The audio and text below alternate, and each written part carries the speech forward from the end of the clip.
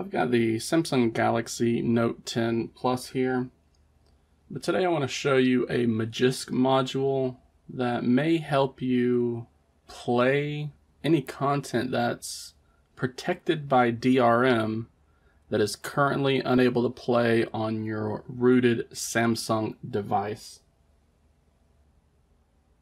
So today I was looking into the progress of gaining root access on the Galaxy Note 20 series.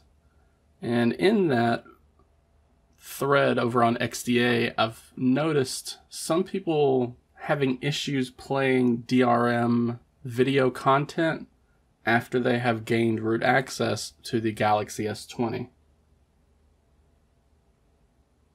So the solution to fix that is by installing a specific Magisk Manager module.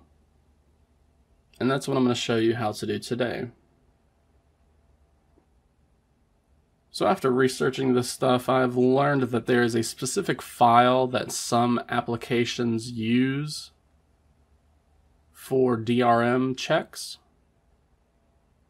And a lot of these Samsung devices will fail whenever we try to play that if the device has been rooted.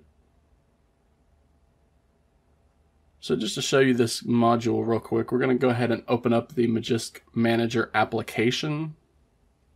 Then we're going to tap on the hamburger menu icon and then dive into downloads. Now once we get here, we're just going to tap on the search icon and we're going to type in liboem. And that's going to filter out all the other modules and should only display this liboemcrypto disabler module. And we can tap into that to get a little more information about this module. As you can see, some apps that use this specific file to play protected DRM content, this includes Netflix and My5, will fail when playback is attempted on some rooted Samsung devices. If that's the case for you, then this Magisk module will mask that file to fix that issue. So you can see what we're doing. We're changing this file to a 0-byte file. And again, just like the FAQ says, you can do this manually with a root file manager if you want. You'll just need to know that you got to go back and change that file name or put that file back if you want to maintain a systemless setup. And I don't have a specific list of all of the devices this is needed for. You can see right here in the FAQ, it's not needed for the Galaxy S10 Plus. So there's other devices in the S10 series or Samsung devices in general that this might affect and that might not affect.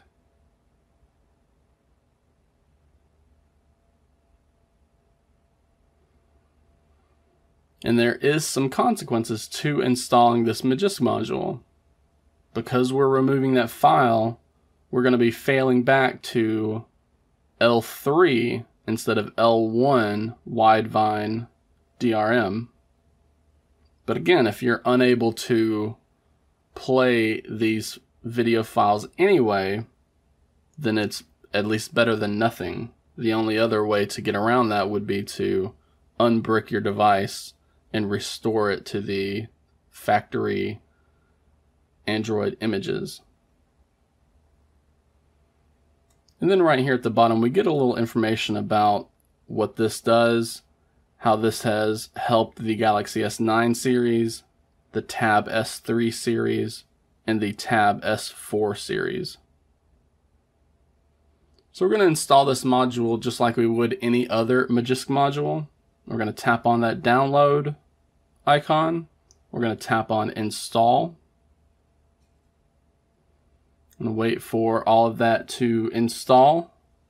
And you can either reboot from here or we can reboot manually. What I'm going to do is power off the device and then turn it back on so that I can press and hold the power and volume up buttons during the boot process, so that Magisk is loaded whenever I boot back up into Android.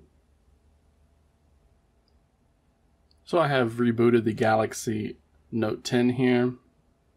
And we can dive into the modules section of Magisk Manager to make sure that that module is not only installed, but it is also activated. And with that done, we can now play our DRM videos with apps that use that file to check for DRM.